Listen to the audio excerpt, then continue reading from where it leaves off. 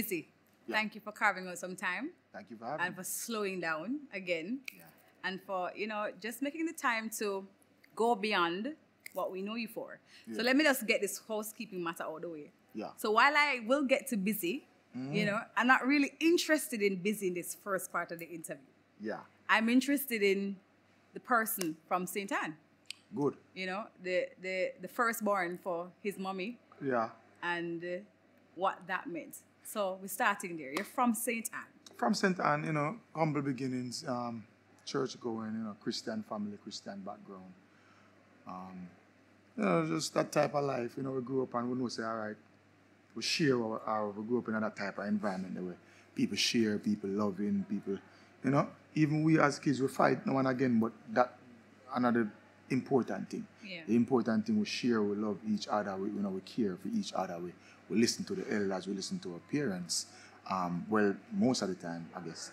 And, we do what we do and do what our kids do, till you get to a level where you start understand, what you love and what you take on to. As times goes, you find out, say, okay, some people take on to ramping, some people take on to, they want to find out what I go on, more inquisitive type, or want to try to be involved in Who are everything. you?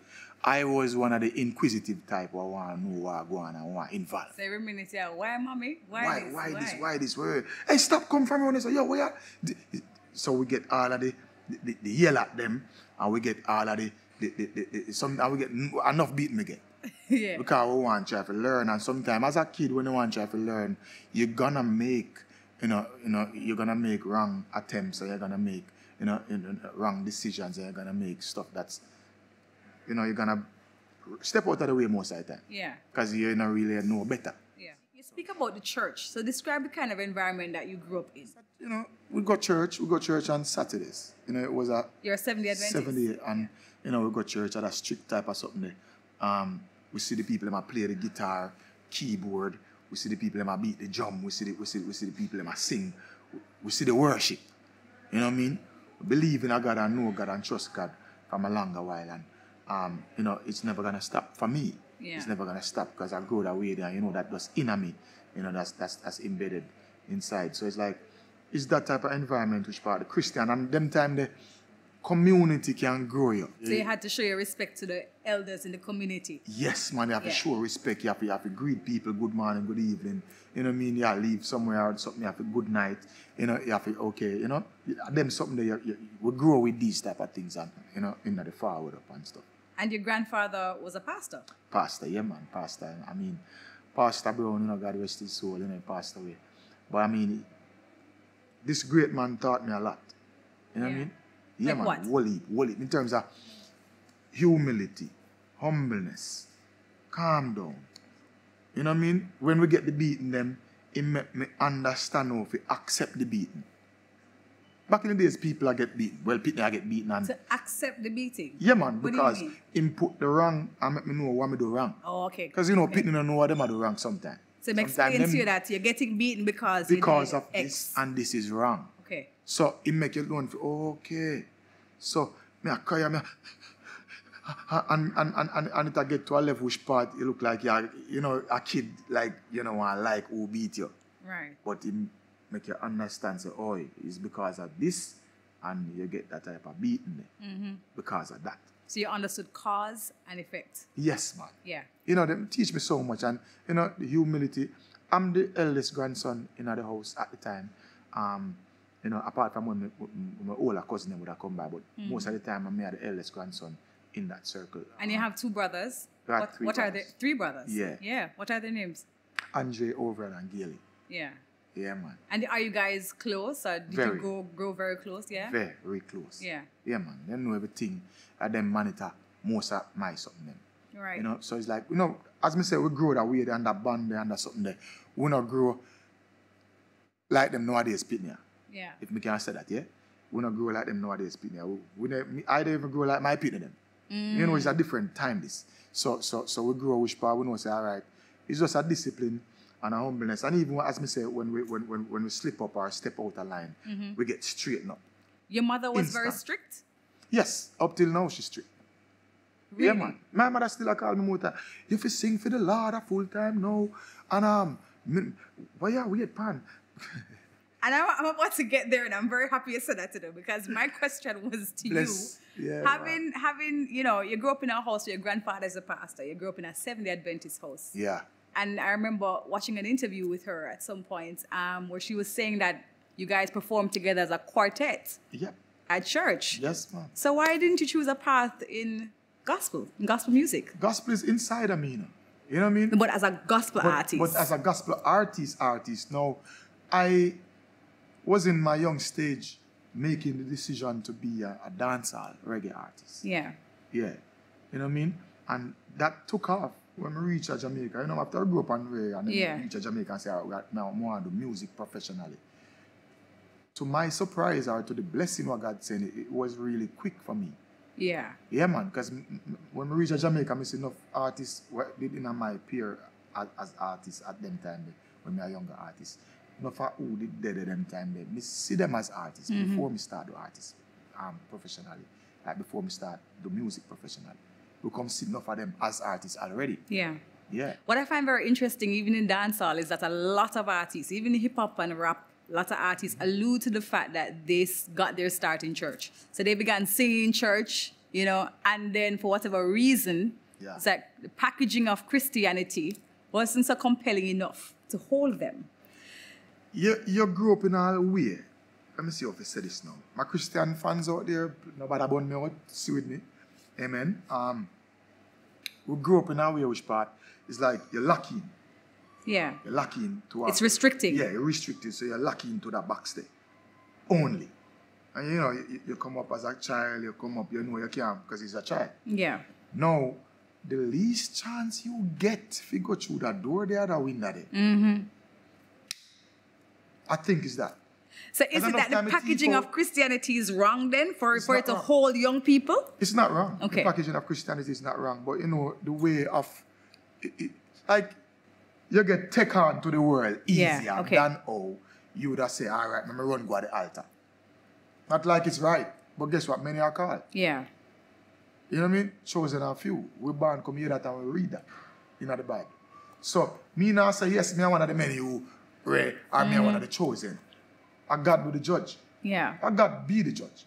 Because I can tell you this. Some of them Christians that we see out there, whether them artists or not, or whether them does go to church or not, them not holy like me or you, Debbie. Mm-hmm. You know what I mean? Them not blessed like me or you neither. Some of them are hypocrite, thief, liar, and all these madness.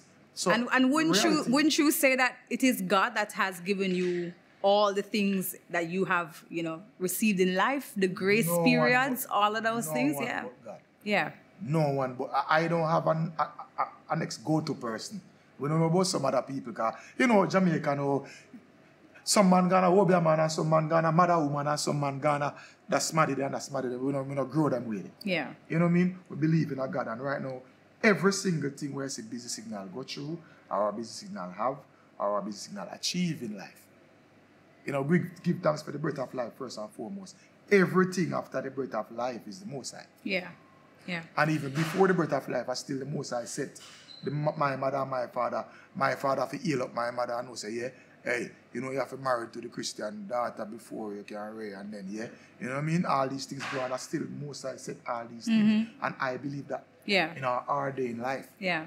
Yeah. You had to step up at a very young age as the man in the house of sorts, you know, because your father wasn't there. What was happening there? My father, you know, he went away on farm working. Yeah. Yeah, and so my mom there with us as boy pitney. She not a girl pitney, so I just boy pitney. You know, and a soft soap business now. You know what I mean? Cause, you know, as I say, we give a little trouble sometimes. Sometimes me and my brother them in a little fight. You know, sometimes we are ramp and we over ramp or overplay, and the overplay can go in a danger sometimes. Sometimes we never have the whole of the toys them where nowadays youth would have. So we have to just be creative. Yeah. You know what I mean?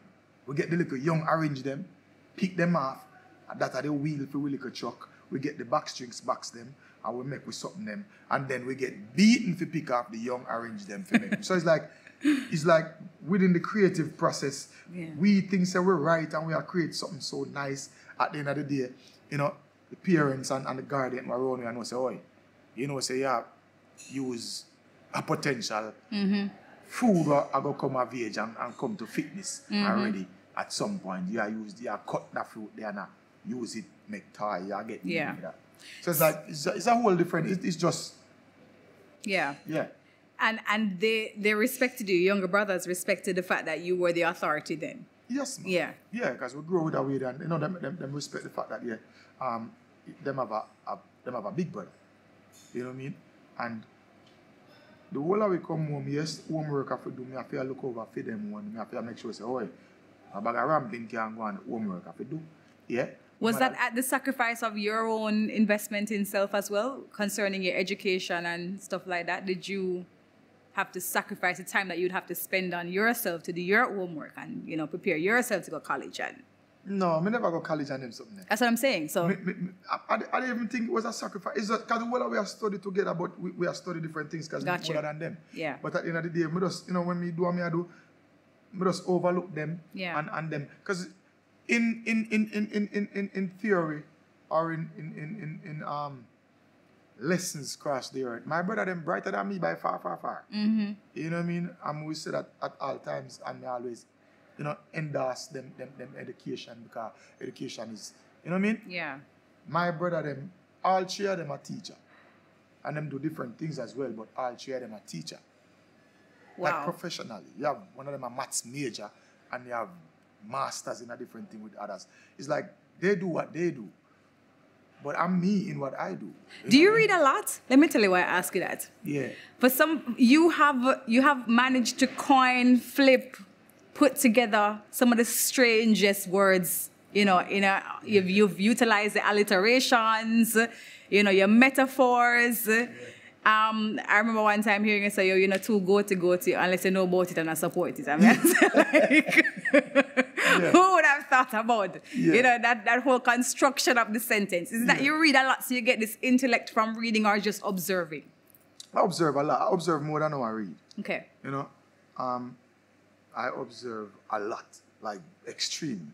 Reading, I would say, maybe 40% reading. Yeah. Which is not good for the average person, where I really go read and also the knowledge is within the words and you seek and you find and these things is written. Yeah. But at the end of the day, for me, I not overdo the reading, but I wouldn't say I'm not a reader. Mm-hmm. And yes, I can read. Read. That's good to know. And I mean, I do what I do and I capitalize on what I have each time, Yeah. Can you remember that conversation with your mother when you said to her, "Mommy, I want to dance all"? I remember the conversation surrounding dancehall, but it never says straight dancehall. So me, I have to tell my mother like this, like, "Mommy, I want to do music professionally." Did you think it was gospel music when you said that to her? She almost linked me down. Because she knew from you saying you want the music professionally, she just think world music. She know, because she always hear about what me I do at school, and we get the suspension them and we get the kick out of class because we are knocked on the bench and we not learn what we learn, and teacher do this and me over here, so I knock on bench with a couple of other students and them something. So she know what I go on. You know what I mean? But my mom, you never really want to accept that. Mm-hmm. But at the end of the day, she never just shut me down completely. How old were you when you decided that this was the path that you wanted to take? I think I was somewhere near 14, 15. Yeah. Yeah. She was not having that, but she never shut me down completely. Yeah. You know what I mean? The resources was not around me. Like, we never have access to a studio, professional studio. We never have access to, or even knowing a professional artist or nothing like that. Did you have any I mean, we know that you look up to Bounty Killer, but, at that time, was he one of the figures that you wanted to be like? Yeah, man. Yeah. Bounty Killer. Yeah, man. You know what I mean? Anybody else, yeah? Yeah. Super Cat, Papa San. Look up to these people. Lieutenant Stitchy, Admiral Bailey. Yeah, man. You call names of people who have very unique sounds. Like, very unique and distinctive sounds about them. Yeah, and different style as well. Different style, yeah. Man. Can we grow up on not the dreadlocks, not the face, type of living. When Babylon see him on the street, I say, yo, all the video for that. The video for that, Me remember that time I say, yo, I want to do this. Leroy Smart. When you see the video them, Ballistic Affair, you hear different thing. You know what I mean? Josie Whale, Brigadier Jerry, you hear different thing. I know that you're identifying them. I'm hearing those sounds. Like I'm thinking about the songs that you've done, and I'm hearing that inspiration in your sound. Yeah, man. If me start like list out, you know, a few artists who inspire me, it wouldn't be a few. Yeah. Yeah. You know what I mean? So it's that type of level where I'm so surrounded by our culture, rich culture here in Jamaica. And to myself, I say, all right, why not capitalize and why not go outside the box rather than just be a dancehall artist full stop? Why we can just venture into the genre and our culture a little more. Yeah. And I'm inspired by Grace Chillers as well. Yeah. I'm inspired by a lot of different gospel songs and gospel artists from back then as well. Yeah, man. Yeah. What did she want you to do? Say, prepare to meet me there. Oh, yes, prepare to meet me there. Yo, them song there. We grew up on them song there. Plus, we grew up on Kenny Rogers' song there. We grew up on Marty Robbins' them. We grew up on these songs where it's like, you know, you get to hear what go on. You hear the storyline throughout the country, the Western song them. You hear. Because the music was really the way in which people told the stories of their lives, you know, so, and it still is. Yes. So what did mommy want you to do though? What was her ideal profession for you? Me not think she ever, I don't remember my mom saying like, she want me to be this or want me to be that. You know what I mean? My mom was a teacher before, you know, we migrated from Jamaica back then. She was a teacher here. You know what I mean? And, you know, it's after she migrated, she did the nurse thing and stuff. Yeah. But she was a teacher. And me not think she wanna, me not really see my mother as one of them mother that was say, yes, because you're going to be a doctor, you're going to be a teacher, you're going to be a this and that. And she never really do that something. Yeah. Yeah. She kind of allow we. She just want we get education to different levels. Yeah. Yeah, man. She never really give it a, you have to be a distance. Because I heard that, you know, I heard some parents do that to their children. People do. Yeah. People, you have parents who decide the fate of the child's life. The child and, yeah. And sometimes, like me book pan enough youth and book pan why even go college now. Like I'm not talking about recent, like last year. I book pan youth I still I go UTech and stuff and still I go Edna Manley where I say, boy, I'm not sure if I want to do this, you know, but my father say and my mother say and them say and then I pay fees. If I this me I do and nah pay. So it's like my personal view on that, it's wrong. Yeah. It's wrong for really force, I think. Just like some Rasta man who really would have forced them pitney for just eat bush. Mm. You know what I mean? You force your pitney from your pitney barn.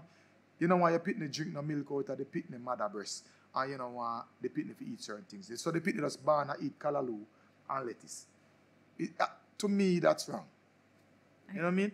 I get you. To me, that's wrong. In some ways. And me is a Rastafari in depth when it comes to certain things. You're Rasta. Well, I don't have no lax on them something because Rasta don't have nothing to do with lax. But at the end of the day, the heart meditate truths and rights and justice. Yeah, man. And self-reliance and education to a level. And rest the prefix in terms of leading. Right. Yeah. Okay. And head off certain level. We respect that type of format. Yeah. Yeah, man. From Haile Selassie teachings and Marcus Garvey philosophy and certain things. So we respect certain level. Yeah. But at the end of the day, I don't really feel say a pitney for born and the father or the mother, they just know say, all right, no milk, no for drink out of them breast there. If you just find some form of lettuce cereal and callaloo. Callaloo cereal and callaloo. Busy, I've never heard about lettuce cereal and callaloo I'm just before. saying, you know. But I get you. To turn to a whole lifestyle of, you know, being a vegan.